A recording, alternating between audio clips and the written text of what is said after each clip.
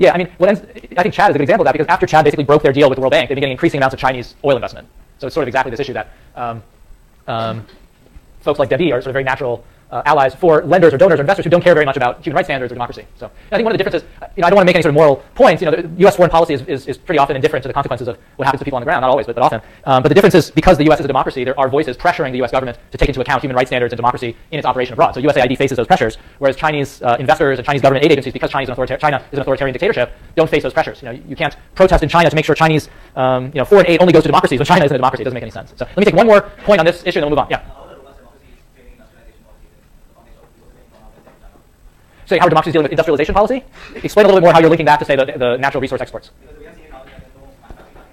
No, there is manufacturing. I mean, not as much as we'd like. Yeah. Mm-hmm. Yeah.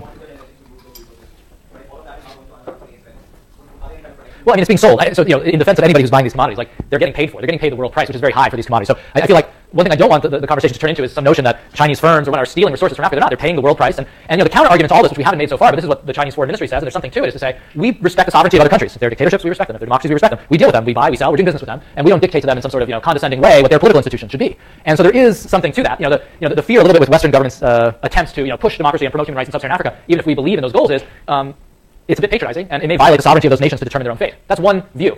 The counter view to that is if there's an authoritarian dictatorship in an African country, people aren't allowed to express their views.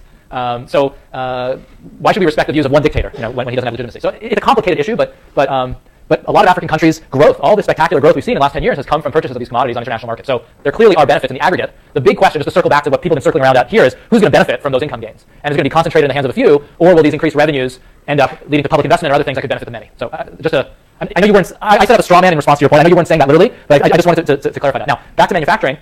In what's called industrial policy or sort of manufacturing policy is something that is on the agenda in many countries. In the case of Ghana, it is as well. Ghana's had a lot of growth, and there's a fear when there are natural resource finds of what's called Dutch disease, which people may be familiar with, which is typically when there's a big increase in natural resource exports, it leads to an appreciation of the currency. And that appreciation of the local currency could make manufacturing less competitive. That appreciation effectively raises the effective price of labor locally. So it's a real fear, even if you have these great oil finds, even if you manage them well, that it's going to sort of crowd out your development in other areas. And this is one of the big concerns, David.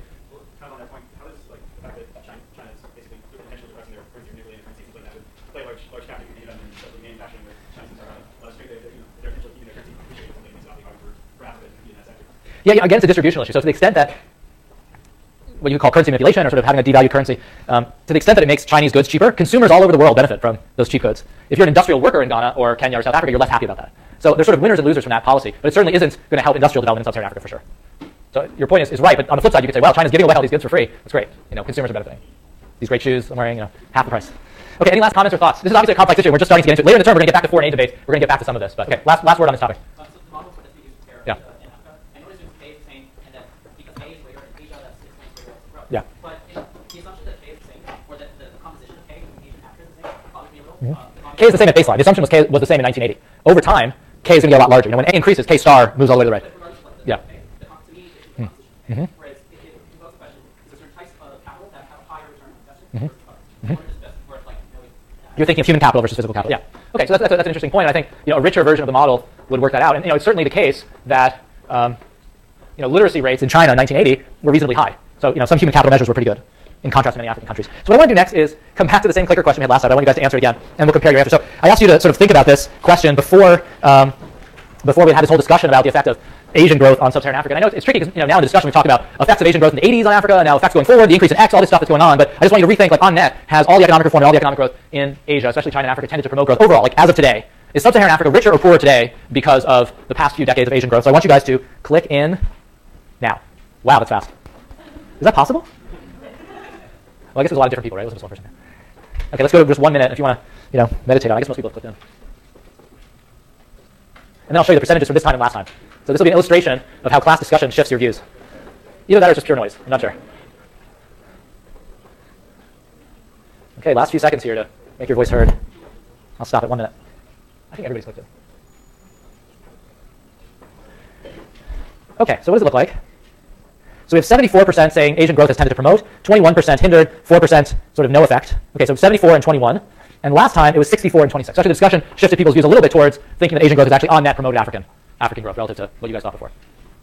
Okay, so let's transition a little bit. We've been thinking about the growth framework. I want to get into some of the details about A and K, and at various points in the next few weeks, we will circle back to trying to classify things as A factors and K factors. And I want to turn to geography. So one of the readings on the reading list is this Bloom and Sachs article from '98, which makes this bold claim: at the root of Africa's poverty lies its extraordinarily disadvantageous geography, which has helped to shape its societies and its interactions with the rest of the world. So they kind of just lay it out for you there. They are really going to put their finger on geography as a sort of curse facing sub-Saharan Africa relative to other regions. Now, what do they mean when they talk about this disadvantageous geography? Well, they start out by pointing out a couple interesting patterns in the data, and this goes beyond sub-Saharan Africa. It's global. And they say, this is PPP, per capita income back in '95, so you have to inflate all this up. And they say, look, worldwide, tropical regions are just much poorer than non-tropical regions. So on average, non-tropical regions of the world are 3 times richer than tropical regions. So the fact that sub-Saharan Africa, for the most part, lies in the tropics, just as a starting point, gives it a disadvantage. It goes beyond just looking across countries. Even within countries, the tropical subregions of countries tend to be poorer than the non-tropical subregions. Northern Brazil is much poorer than southern Brazil. Traditionally, the southern United States, which isn't quite tropical, but sort of subtropical in some areas, the southern United States was a lot poorer than the northern United States. Southern Europe was a lot poorer than northern Europe. The southern parts of South America are a lot richer than the northern parts of South America. You can just sort of go on and on and on. But around the world, there's this incredible pattern, and the same sort of pattern holds within sub-Saharan Africa. So if you look at the bits of sub-Saharan Africa that are non-tropical, mainly South Africa and bits of other countries at the sort of southernmost point in sub-Saharan Africa, they're also about 3 times richer than tropical Africa. So it's kind of the same pattern wherever you go. And then the question is why, and that's really what Bloom and Sachs is all about, is trying to make sense of that. But if we put up our world map and we draw lines at the tropics, which are the red lines there, you see that the pattern that we were pointing out before, that with the exception of South Africa and little bits of neighboring countries, all of sub-Saharan Africa is in the tropics. And tropical areas are poor. Mexico is the same. The border regions of Mexico with the U.S. are richer than the extreme south of Mexico, and on and on. You see the same sort of pattern again and again and again. So what is going on? Why are these tropical areas so poor? They propose 3 channels. So first they discuss agricultural productivity in Africa, then they discuss tropical disease, and then they discuss transport costs and sort of the importance of that for development. So those are their 3 main channels that can help explain why tropical regions, and in particular tropical Africa, is so poor. And we're going to have our second clicker question, which is just, again, ex ante, before we get into the details, which of those 3 factors do you feel is likely to be most important in slowing African growth over the last few decades? And then I put choice D on there. Maybe you think they're all kind of roughly equally important.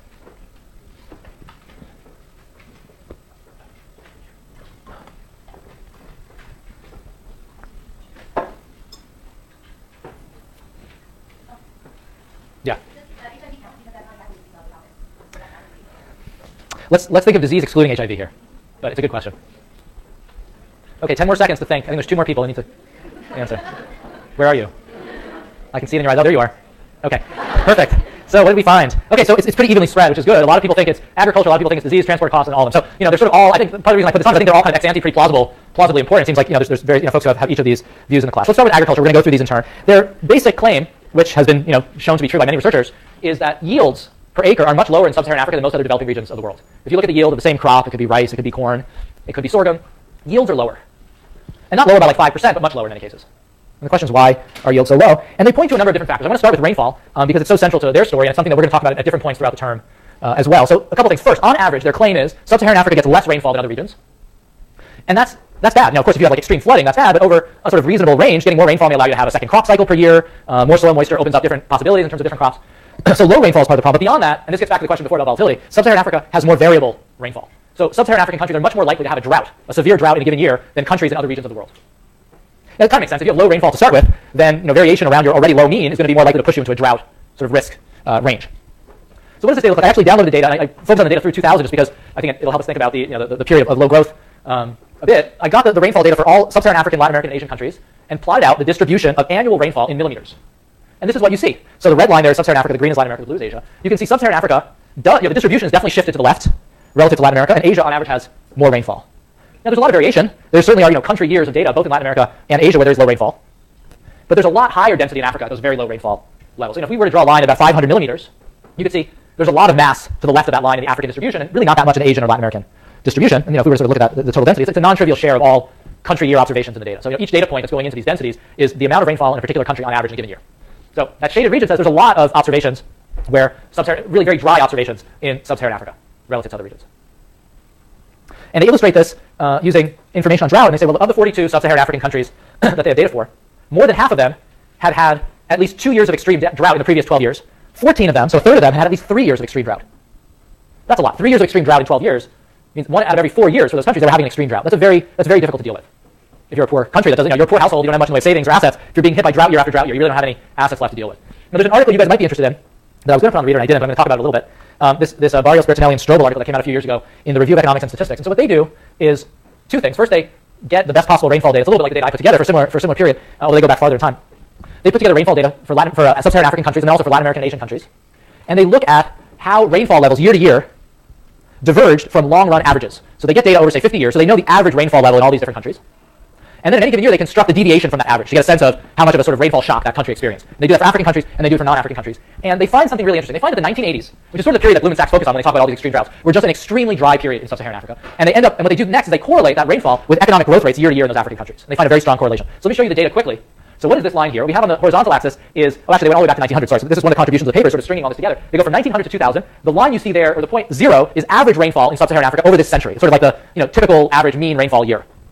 And the black line there is in a given year how much rainfall in sub-Saharan Africa deviated from that long-run average. So there's a couple things you see here. First, there's a lot of variability here. You see a lot of years where rainfall is 20 or 30% below, 30-something percent, 40% above. But the sort of time period that's most striking is this transition from pretty good rainfall in the 60s and 70s. Remember when African growth was pretty good? To this absolute collapse in rainfall in the 1980s, where you go from being, for about 10 years there, you're kind of above zero, you're at 0.1, 0.2, meaning 10 to 20% more rainfall than the historical average, down to minus 40% below mean rainfall. So you have a drop of like half in rainfall levels. And it actually stays below zero in the 90s. So this low growth decade in the 90s was also a low rainfall decade. So, remember we looked at per capita income in Africa in the 60s and 70s, it kind of was going up, and then it went down in the 80s and 90s, and then it kind of recovered. It looks a little bit like the time pattern, right, from 1960 to 2000 here. And I'll show you that correlation in a second. But just the extreme nature of the drought of the 1980s really come through in this figure. Let me pause for a second and see if people have questions or comments on this figure. Yeah. They didn't put it together, and I don't have it here. So you'll have to wait till later if I manage to get that data. I'm going to go out on a limb and say it was better than the 80s, but that looks like a real bad time. Yeah. Great. So let's look at the Asian and Latin American averages. You guys are great. I mean, you just follow instructions so beautifully. So this is the Latin America. This is the developing country non-Africa sample. So it's a mixture of Latin America and Asia. It's not perfect, but so you see there's certainly variability. So actually there was a big drop in rainfall here in the late 20s. But the 70s, 80s, and 90s don't have any extreme deviations from zero. Plus or minus 10% or something here. Nothing like the sort of effects we saw in sub-Saharan Africa in the 80s. So part of this is we are smoothing over more countries. That's going to tend to smooth things out. But there were no major anomalies, no major like weather or climatic anomalies in other regions here. And if anything, in much of the 80s and 90s, at least there's that little spike in the 80s it's above zero rather than sort of collapsing. Yeah. This here, I think they use the country averages. I don't think they do weighting. I'll have to check what they say in the notes. It would be more probably appropriate if we're thinking about this in terms of how it affects living standards for human beings to potentially weight by population, but I don't think they're doing that. I have to read through the notes of their tables again to make sure.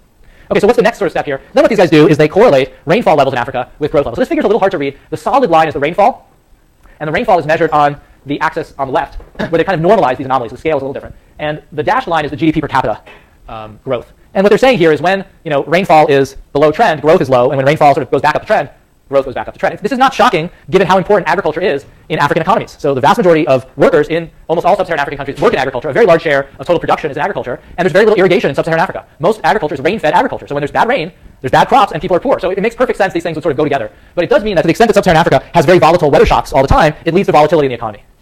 And that's a fundamental issue that African countries need to face. Yeah.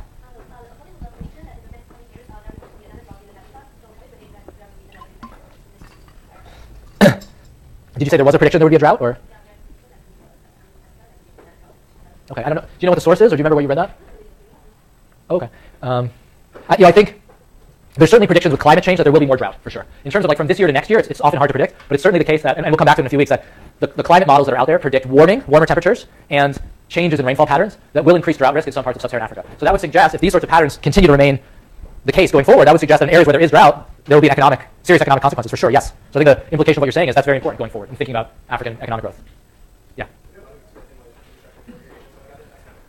There's some, but I think a lot less than you might want once you see patterns like this. And that's something that a number of us who've been studying African development have been thinking about or saying or writing about for a number of years, which is there seems to be too little of this sort of investment. Because irrigation investments don't only improve productivity in good years, they do. Good irrigation can improve your farming productivity when you have good rainfall. But irrigation can serve a sort of insurance role to the extent that you can sort of store water and use it later in periods where there isn't as much rainfall. It can help you smooth out some of this variability. So it does seem like a natural investment. Yeah. So in case people can hear that, the question was, is there a correlation between these sorts of rainfall shocks and civil conflict? And we will get to that in a few weeks. That